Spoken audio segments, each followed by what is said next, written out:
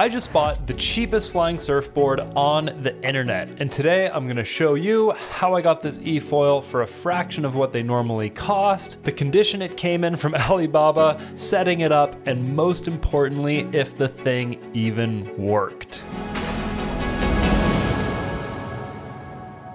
The premise of how this is supposed to work is there's an airplane wing underneath you, a big one that gives you lift, and one in the back for stabilization. And then an electric motor that propels you forward through the water. All of these boards have the battery pack and speed controller actually in the board in a waterproof compartment. And that's not exactly how the Alibaba one works, but we'll get into that. Remote that has a trigger for speed. And then these up and down buttons are for cruise control. This is the leash, that's a magnet. So when I fall off the board, it'll automatically stop the motor. I was introduced to e-foiling from a 2-second clip in a GoPro review I was watching on YouTube. Instantly got obsessed, looked it up, and got the bad news. It's a new sport, so good name brand boards with warranties and all that cost upwards of $13,000, and there's some that are even more expensive than that. So of course I was looking for cheaper alternatives, couldn't find anything good. I headed over to Alibaba, which was scary. I've never bought anything from there before, let alone something expensive and largely untested and unreviewed, but all the listings look like they're about for the same exact product. So I messaged every single listing, it took hours, and then whoever got back to me first and seemed to have correct information, those were the 4 companies I narrowed it down to, sent them messages, asked them how much it cost, asked if they would sell a sample, because a lot of these sellers only want to sell in bulk. But eventually I found the guy, Andy Lee. It seems like half the listings on Alibaba end up going to Ali Lee, and the actual board is called a High Sun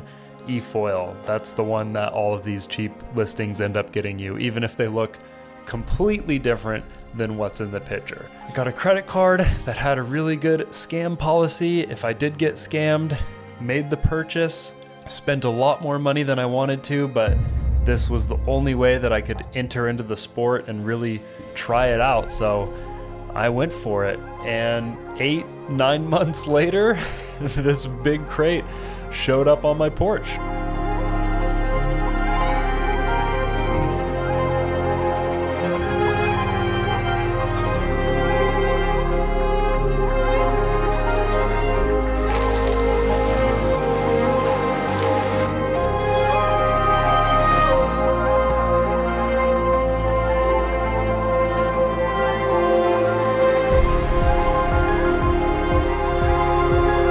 It's so much better than I thought. Look at this line. I am very happy with how this turned out. All right, there's our speed controller. This must be our battery. So that's the total weight of the board then, if it's all already in there. It's all water sealed, greased.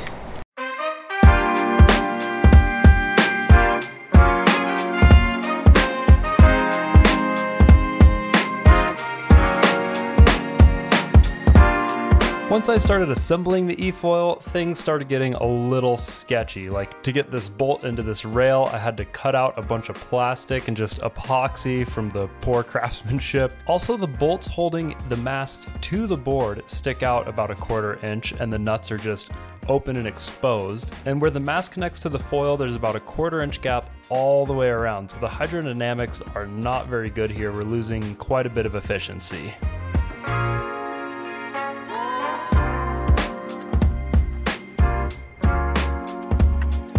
I noticed that the speed controller compartment wasn't sealed like every other professional Efoil I'd seen. So water actually goes in that whole compartment to cool off the speed controller, which weight above water is not great. So that's one of the ways that they got this board cheaper. But at 1/3 of the price of almost anything out there, I wasn't complaining as long as it worked.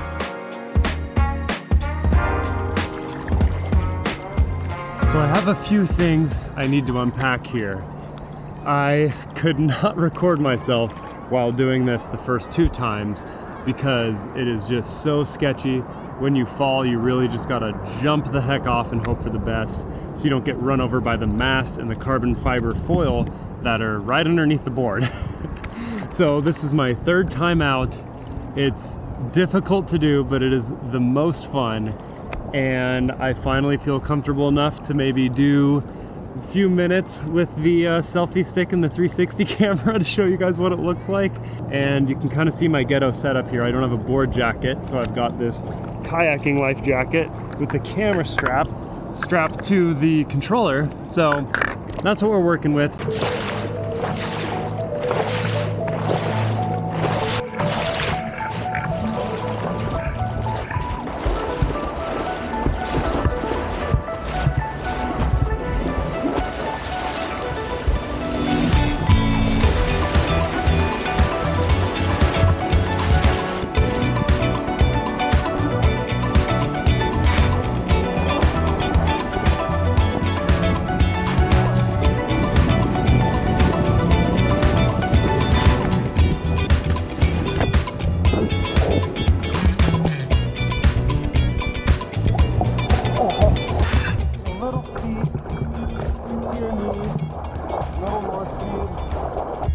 Stand up, and the more forward I stand, the easier it seems to be, but also scary. There we go.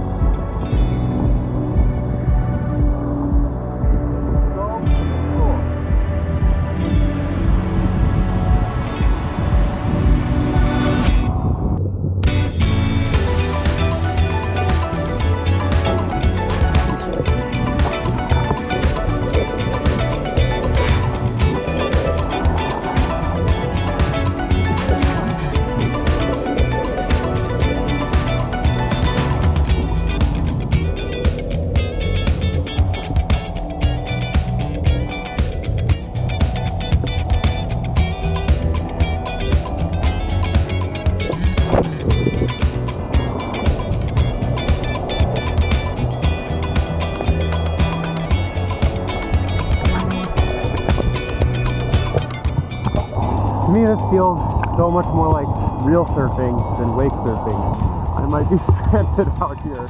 Before I go over the pros and cons after riding this Efoil for over a year, I just wanted to say that efoiling has quickly and almost instantly become my favorite thing to do ever. More than snowboarding, skateboarding, one wheels, sur-ons, dirt bikes, wake surfing, just my favorite thing ever. I just bought this 3mm hood so that I could ride in the snow. I love it so much. I'm gonna do a video pretty soon here where I actually snowboard and efoil in the same day. There's just this peace and quiet just flying over the water. I had this experience where I was just like flying all the way across the lake. An eagle was flying right next to me. Just one of the coolest moments of my life. And efoiling is just going to be a huge activity on lakes and oceans all over the world in a couple years. I guarantee it. But this efoil in particular it works, and it got me into the sport, and I don't regret it at all. And if it's all you can afford and you really want to get into it, then it's kind of the only way. Unless you're willing and crafty enough to build one yourself. The main problem with this board is none of the parts are listed on what they are. I've tried contacting everyone. You can't get a wiring diagram. If anything goes wrong, you basically need to send them a message, buy an overpriced part, and wait 4 months to get a replacement. I lost my controller. I just left it on the dock. Totally my fault. I actually had one fail right in the beginning and they replaced it, but they took 4 months to get it to me. That's pretty much our whole season of when it's warm and nice to efoil in the lake.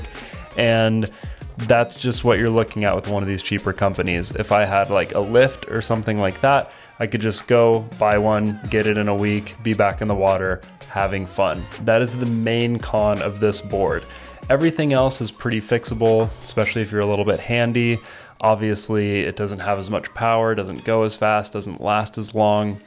I can get in the water for like full throttle, half an hour before I notice a significant power decrease. And then after that, I mean, maybe you get 45 minutes if you're going fast and the water's smooth. Even worse than that if there's chop, headwind. But about half an hour to 45 minutes for maybe your first season or two on an Efoil is pretty solid. It's more of a workout than it looks like. You're constantly balancing, constantly using your twitch and reflex muscles. So I can't recommend Efoiling in general enough. And I would recommend getting the nicest board that you could buy if you want to get into it. But overall, this is an entry point. Mine still works. I did get my remote. I paid like $250 just for the remote. So obviously they're making a huge upsell on that, but it is what it is. It's an expensive sport at the moment. Hopefully it gets more popular and things get cheaper, but for now, that's what it is.